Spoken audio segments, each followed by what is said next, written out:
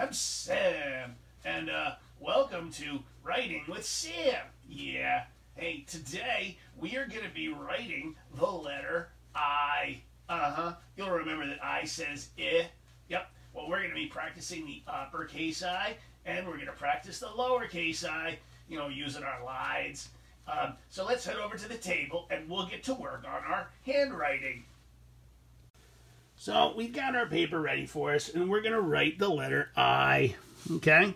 So I'm going to use my pointy finger and my thumb, and I'm going to make a pinchy, and then pinch that pencil up on the yellow somewhere, not near the top, but down here near the bottom, and then just flip it back into my hand like that, and that makes it a good grip.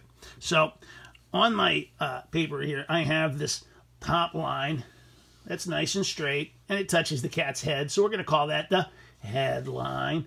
And then there's this line that goes dot, dot, dot, dot, dot, dot, and it goes right through the cat's collar, so we're going to call that the collar line. And then there's another line down here. It's another long, straight one, and it touches his feet, so we're going to call it the foot line. Now, the tail has a cat that hangs down, but with the letter I, we're not going to worry about that. So, to make an uppercase I, watch this. I'm going to start up at the headline, and I'm going to go straight down to the foot line. It's amazing how many letters start with a big straight line from the headline to the foot line, and uppercase I does too. Then I'm going to come back over a little bit on the side near the cat from my big line I just drew, and I'm going to go away from the cat and across a little bit like that. Okay, now it kind of looks like a letter T a little bit, all right? And then I'm going to come down to the bottom, and I'm going to put the one down here and draw another line just like the one I did up there. And that is my uppercase I. It's 3 lines. A tall one that goes down, and then a little one going across the top headline, and a little one going across the bottom foot line. That's the uppercase I. And that's also how you're going to write the word I when you're using it as a word. Now, the lowercase I looks like this. It's going to start at the collar line, and I'm going to draw a straight line down, because it's a short letter.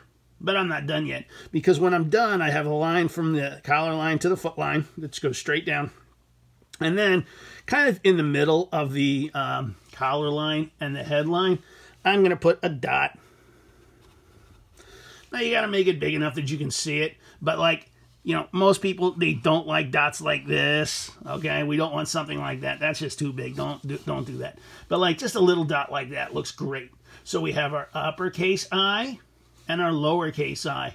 And don't forget, if you're writing the word I, because that's like a sight word, then you talk to a wordy guy about that. But then you go across like this. You use that uppercase I, and that's also for the word I.